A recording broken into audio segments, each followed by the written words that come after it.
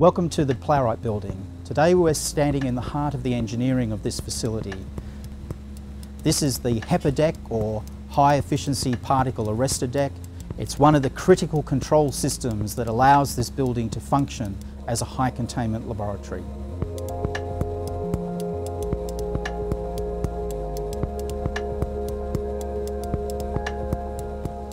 This building, its function is, of course, to do great science, and the science that we do, of course, is about high-risk pathogens.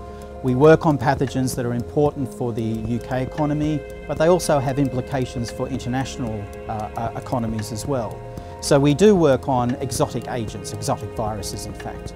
Increasingly, of course, we're working on pathogens that have a human context about them, zoonotic agents which can not only affect farm animals but also have the ability to pass on a disease to humans as well.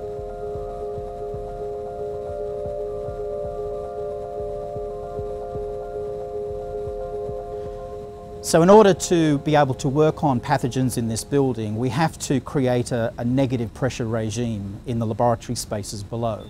We don't want air blowing back out of the building, which would then create a situation where pathogens were being released from the building. So it's highly designed to be a very specific directional airflow. As you go from the outside to inside the building, and the further you go inside the building, the greater the negative pressure will be. So outside is ambient, it's zero if you like, but as you enter into the building it becomes minus 50 pascals. As you enter into more high risk spaces it will become minus 150, minus 200, and we can then monitor that pressure almost on a per second basis in real time by our building management system. It constitutes about 50% of the cost of the building goes into this plant space.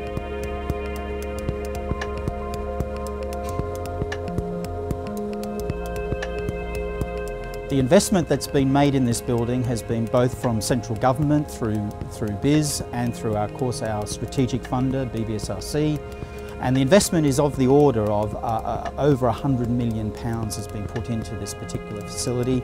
It's taken a long time to actually come to fruition. In fact, it's been nearly a 10-year process from the start of concept of design to the finished building that we see today. This particular facility is on an international scale the highest standard that you can attain.